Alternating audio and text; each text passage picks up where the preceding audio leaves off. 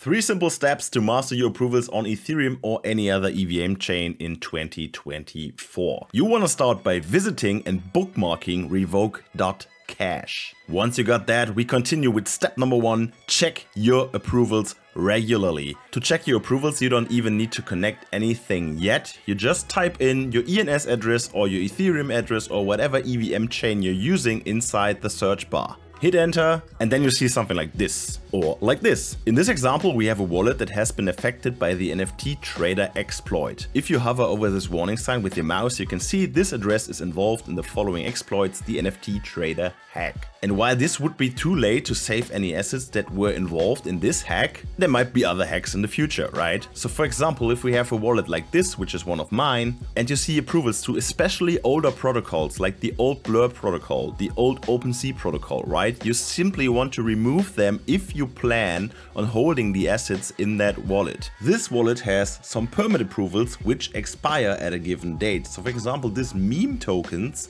will expire in 1 week. You can see this is a permit 2 approval that will expire in 1 week, and this is done by the permit 2 contract that is used by Uniswap. You can see the same with our waste and scales right here expiring in 1 week. By the way, you can sort on Revoke.cash, for example, by newest to oldest. So with this timestamp, you're able to see when an approval has been signed. So step number 2 is revoke your approvals regularly. Any approvals that you don't plan on using in the near future, you should consider revoking. In this wallet, for example, we can see that wrapped Ethereum down here is still approved to the old OpenSea protocol. So if this wallet would hold any wrapped Ethereum, which it doesn't, but if it would, then it would be vulnerable to any hacks or exploits considering the old OpenSea protocol. If I had wrapped Ethereum in this wallet, removing the OpenSea old approval would be something that I would consider doing. To do so, you would connect your wallet in the upper right on Revoke.cash. Then you get prompted with the connect your wallet button. Probably MetaMask is the way to go.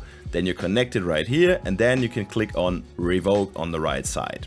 You will see a MetaMask pop-up that looks like this, where it says revoke spending cap for your wrapped Ethereum. And this looks good because we are trying to achieve what this warning says. We are trying to revoke the spending cap for wrapped Ethereum for the old OpenSea protocol right here. And in a real life example, you would then be able to click on approve. I am not, because I have insufficient funds for gas in this example, but you would be able to approve this transaction. The transaction will go through and get processed on the blockchain.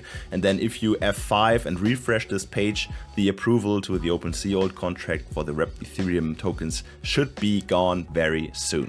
One thing to talk about real quick is signatures as well. Revoke.cash has this built-in check for the signatures as well. Please make sure you read this warning, because even if you cancel your signatures to OpenSea or Blur, for example, the possibility of canceling them again will still persist. Right? So even if you did that once, there's no way for Revoke.cash to check if you really canceled your signatures. So if you do this one time, you're fine, and you shouldn't be repeating it like 10 times or whatever.